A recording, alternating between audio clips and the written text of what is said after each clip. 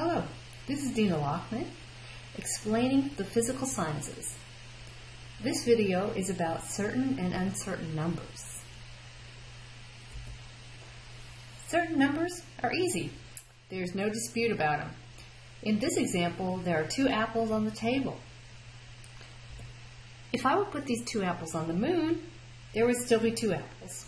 No controversy. These numbers are counted. So you count an object, and voila, you have 2 of them. Uncertain numbers are not for sure. So there could be a dispute.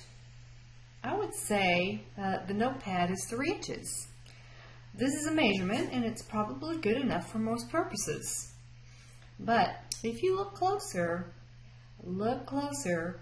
and if you need more precision, we would say, no, it's not 3 inches. Let's see, it's 2 and, well, count it up, and 15/16 of an inch.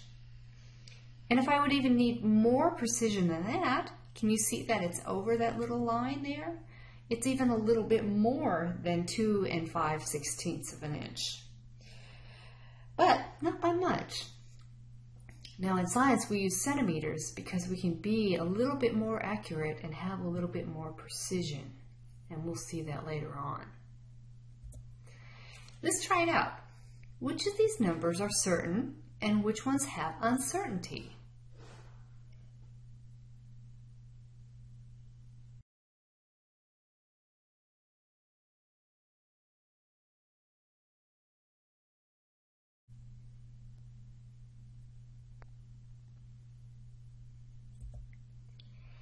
The answers are as below.